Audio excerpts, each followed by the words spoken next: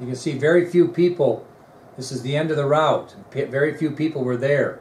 But you can see Mary Moorman. They can see him right there. Jean Hill, Mary Moorman. She's got her camera up to her eye. Can you see that?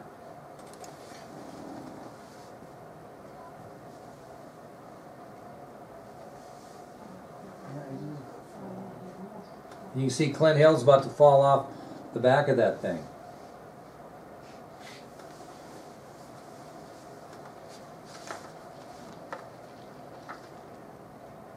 This version tracks the limousine and maintains President Kennedy and Governor Connally at center frame. This version is only in slow motion. Okay, you can see the president easily here. You can see him waving. See the picture of him waving here. Everything's fine to this point. He's still waving. He comes out from behind the sign, and right away, trouble. You can see his hands going up to his neck. Again, I'm looking at this wondering, here's Connally, here's his hand, you can see it pretty clear, and here's his hat.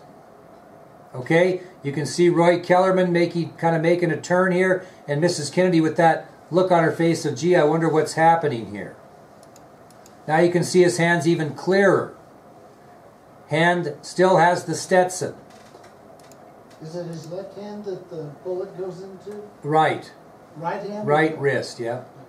Now I wonder what's happened here because he's making a turn and he's looking back at the president. Now if I go back just a hair here, you see kind of a gasp in his mouth. Yeah. See if I can find that. And you can see that Connally, I think this is to me, maybe when he's hit, is there. See his mouth open? It looks like his wrist is still limply hanging on to his hat. Hard to tell. Mrs. Connally going, what's going on? Mrs. Kennedy, what's going on? Now you see Connally falling back into his wife's arms, Mrs. Kennedy's head 4 to 6 inches from the president's. Here's Jean Hill, here's Mary Moorman. There's the impact. Now, not being gross, but I want to make a point here.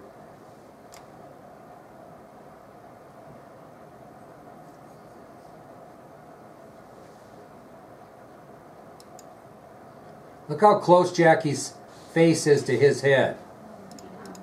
Look how close it is now. Keep an eye on this ear right here.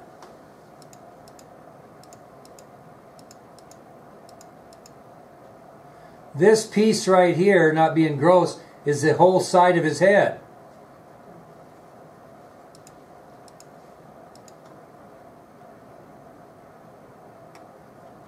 It was just a brutal, brutal assassination.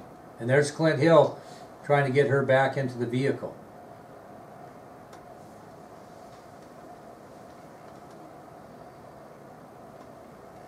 This version zooms in on the image as much as possible without causing deterioration. President Kennedy is kept at center frame.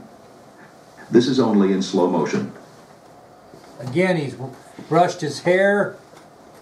He's waving. He goes behind. He comes out. He's obviously hit.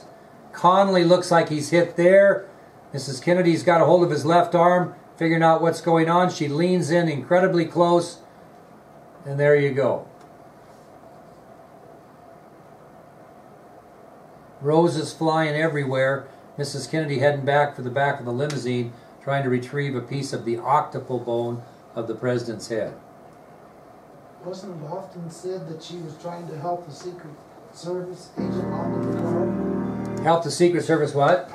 Get him onto the car. Oh, well, that might have been said, but it wasn't what she was doing, yeah. Yep. Certainly wasn't what she was doing. It's often reported that way. Yeah. So now we'll talk a little bit about, here's this poor Abraham Zapruder, and look what he's just taken a picture of. And he's as shocked as anyone, and it turns out he's going to be the only guy that has any film in this whole thing. Well, after Zapruder captured this horrific assassination on film, he was very shaken. He walked back to his office, and on his way back to the office, he ran into Harry McCormick, who was a reporter for the Dallas Morning News. And Zapruder told McCormick about what he had just film and arranged to meet with the reporter back in his office at the Dallas building. Now, before meeting Zapruder, McCormick informed Forrest Sorrells, who was the head of the Dallas branch of the Secret Service, of the film. So this is taking place during the time they're going to the hospital, and so we're going to be kind of going back and forth, but I wanted to keep a focus on Zapruder. Well, after Zapruder arrived back to his office, his business partner, Irvin Schwartz, called the office to talk about the news of the president's assassination. He had no idea what Zapruder had done. And Schwartz was told by the secretary when he called in that the police were in the office with shotguns looking for that film. And she continued to tell Schwartz that Zapruder had ordered her to lock the film in the office safe, which was a smart move. Schwartz then asked the secretary to put him through to Abraham Zapruder's telephone because he wanted to talk to him. And when Schwartz began to speak to his partner Zapruder, who was crying, and he stated to Schwartz, quote, "Oh, Irwin, it was terrible. I saw his head come off." Well, both Forrest Sorrells and Harry McCormick then came to Zapruder's office and retrieved the film from the safe, and the three men then took the film to a nearby television station to get it developed. Well, at the television station, it was discovered that only a Kodak photo company could develop the film. And so because of this, McCormick used his connections with the media and made arrangements with Kodak to develop the film. Well, once the film was developed and viewed, 3 copies were made and given to the following. The FBI got a copy, the Secret Service got a copy, and Abraham Zapruder got a copy, and he also kept, Zapruder, the original film as well.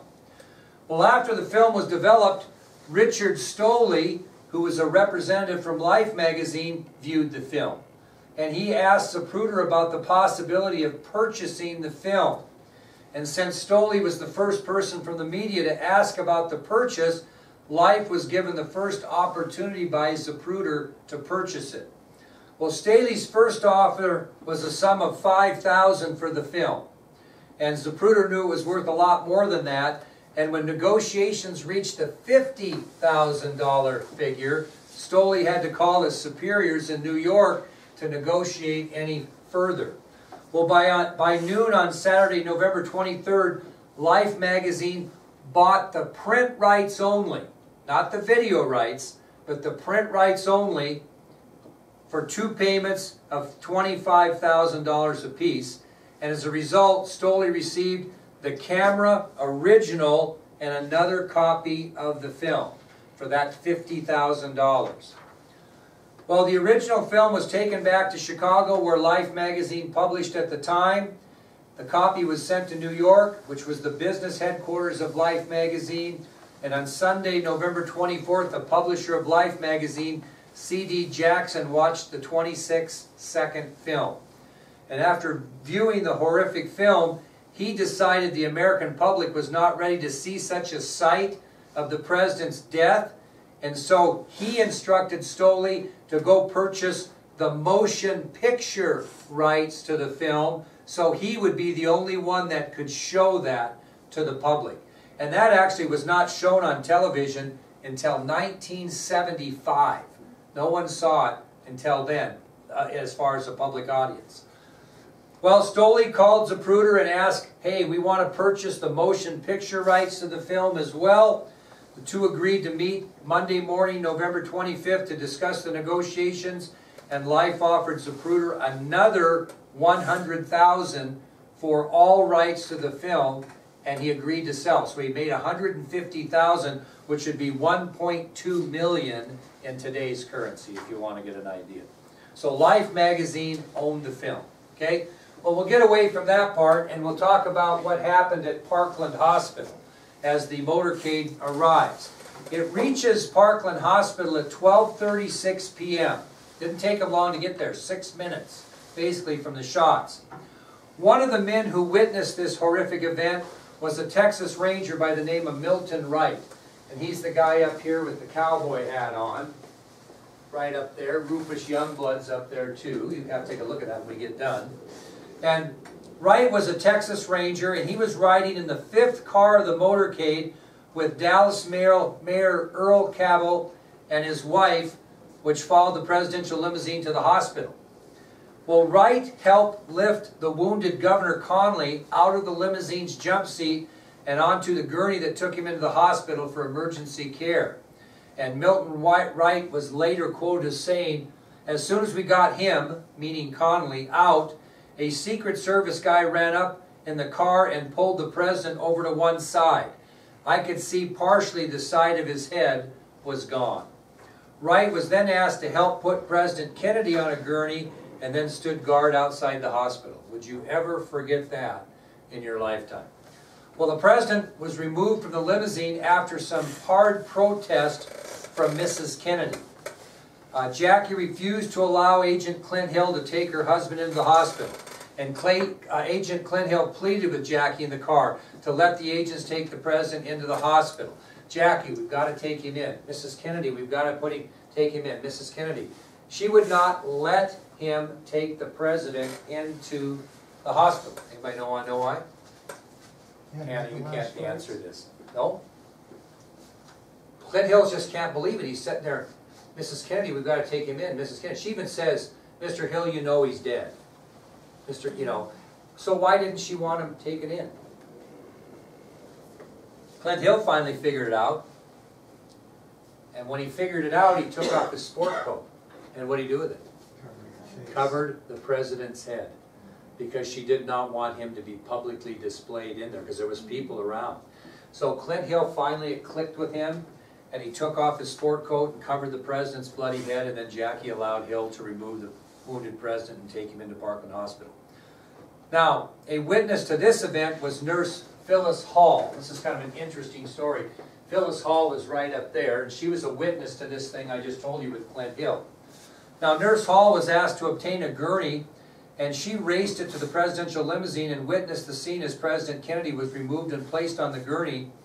Senator Ralph Yarborough, who was also there, he followed the limousine to Parkland, was later quoted as saying, "The minute the car stopped, the Secret Service rushed at Johnson and formed a corridor around him. I heard one of them say, 'Mr. President,' to Johnson, and I knew then that Kennedy was dead." Kennedy was rushed into Trauma 1, which is an emergency room at the hospital at Parkland. The first physician to see the president was Dr. James Carrico. He was a 28-year-old resident in surgery, and he reported the following after examining the president. He reported one small wound of the anterior neck in the lower 1/3. He reported one wound that shredded the brain tissue, which had profuse oozing. He also reported no blood pressure or pulse was present, and he also reported the president's pupils were dilated and fixed. Dr. Don Curtis, and all these guys are on the board there, Dr. Don Curtis, who was assisting Dr. Carrico, unbuttoned President Kennedy's bloody shirt and saw what he thought was a bullet wound in the president's throat. The president was then examined by attending surgeon, 34-year-old Dr. Malcolm Perry. And Dr. Perry, with the help of Dr. Robert McClelland, immediately performed a tracheometry in an attempt to improve the president's breathing. Well, what did they do when they performed the trach? They put the incision for the trach over the bullet wound in Kennedy's throat. They weren't concerned about that at the time, but it obviously ruined the evidence to determine whether it was an entrance wound or an exit wound by those that were conspiracy theorists that thought he was shot from the front. Well, again, Dr. Perry performed the incision for the trach over the bullet wound in Kennedy's throat as Dr. McClelland held a retractor. Dr. Perry then began CPR on President Kennedy and was able to raise what was medically reported as, quote, a semblance of a heartbeat. Dr. Ronald Jones had earlier established an intravenous line of President Kennedy's left leg in the event he needed blood, and Dr. Jones also inserted a chest tube into the president at the time. Secret Service agent Roy Kellerman then went into Trauma 1 to evaluate the president's condition. Once Kellerman saw the severity of the president's wounds, he hollered out to agents to get a telephone line to the White House immediately. Clint Hill secured the line and was talking to the White House on the telephone when he was interrupted by the operator. and the operator stated to Agent Hill that Attorney General Robert Kennedy was on the phone and wanted to talk to him. Robert Kennedy simply asked Agent Hill, "How bad is it?" Agent Hill was later quoted as saying, "I didn't know what to tell him. I really didn't know what to say. I simply said, it's as bad as it can get." Outside the trauma room, Mrs. Kennedy sat on a wooden chair. A Dallas police sergeant by the name of Robert Bob Duger, who was near the First Lady as she sat on that wooden chair outside the trauma room, was later quoted as saying, "She asked me if I had a cigarette, and I said, 'I'm sorry, but I don't smoke.' She said, 'I have some cigarettes in my purse. Will you get them for me?' One of the Secret Service guys came over and said, 'Get your hand out of Mrs. Kennedy's bag.' But she put him down pretty quick." In other words, she got after him for getting on Sergeant Duger. Well, after Dr. Perry's attempt to revive President Kennedy, it was obvious that the situation was hopeless. Finally, Dr. Kemp Clark, who was the chief of neurosurgery, was the person who pronounced Kennedy dead by saying, "It's time to stop the resuscitation. This is incompatible with life." Standing next to Dr. Clark and Jackie Kennedy was Nurse Phyllis Hall, who turned and said to Mrs. Kennedy, "I am so sorry for your loss." That was the lady that went and got the gurney. This is interesting. Nurse Hall later stated that Mrs. Kennedy just stared straight ahead and didn't appear to hear her. And Nurse Hall was then asked to help prep Governor Connolly for surgery. Ironically, 3 weeks earlier, before the Kennedy assassination, Nurse Phyllis Hall assisted in the care of Marina Oswald during the birth of her second child. Isn't that incredible? I mean, just the history behind that. After Dr. Kemp Clark pronounced the president dead, there was a delay in the notification of death. Why, Fran? As you said it before, the delay in announcing the president's death was to honor Mrs. Kennedy's wish that what? A priest be allowed to be given the last rites of the Catholic Church. Dr. Steve Landegren, who's on the board, who was working with the Secret Service agents throughout the entire ordeal, called for a priest to Parkland Hospital. At 12:57 p.m., Father Oscar Huber arrived at Parkland Hospital with his assistant, Father James Thompson. Huber administered the last rites for President Kennedy and was later quoted as saying the following: "He was covered with a sheet, which I removed from over his forehead before administering conditionally the last rites of the Catholic Church. Mrs. Kennedy bent over and seemed to kiss the president. During this most trying ordeal, the perfect composure maintained by Mrs. Kennedy was beyond comprehension. I will never forget the blank stare in her eyes and the signs of agony on her face. In a low voice, she thanked me graciously and asked me to pray for the president." Father Thompson, who assisted Father Huber, stated the following after the last rites were administered. This is incredible. "I went to the president's wife, took her hand, and the best way I could offered my condolences. Having just left Parkland, suddenly I was aware that my right hand was sticking to the steering wheel. Then I realized that I had the blood of a president on my hand. My God," he said. In other words, he had taken her hand and she had it on her glove. At 1 p.m. Central Standard Time, President John Fitzgerald Kennedy was pronounced dead. After the president's body was placed in a casket, Mrs. Kennedy slipped off her wedding band, and according to Sergeant Duggar, who is now in Trauma 1, quote, "She tried to put it on his ring finger, but it wouldn't go past the knuckle. She asked me to try, but I couldn't get the ring on either. We left it there on the first knuckle. I was having trouble with my vision, tears coming down. She cried just a little, then regained her composure." Now, it's 1:05 p.m. We're back on the cabinet plane that's heading for Honolulu because it's turned around. And the voice from the White House Situation Room changed from "Wayside, stand by," "Wayside, stand by," to "Wayside, Lancer is dead." So what you have there is you have the Secret Service code name for Pierre Salinger being Wayside and the Secret Service name for President Kennedy being Lancer. Actually, Mrs. Kennedy was Lace. Okay? Well, the man who officially announced the death of President Kennedy was Malcolm Kilduff. He was the assistant White House press secretary, and he was in Dallas because Pierre Salinger, the press secretary, was with the other cabinet members on that airplane. He had probably no idea in his life that he would be the man that would announce the death of the president. Well, Kilduff stated to Kenneth O'Donnell, "Kinney, this is a terrible time to have to approach you on this, but the world has got to know President Kennedy is dead." And O'Donnell's response to Kilduff was, "Well, you are going to have to make the announcement. Go ahead, but you better check with Mr. Johnson." He couldn't even call him President Johnson. Okay? As a result, Kilduff was the man who officially informed Vice President Johnson of the president's death. No one had told Lyndon Johnson that the president had died. And it was Malcolm Kilduff who told Johnson of the president's death.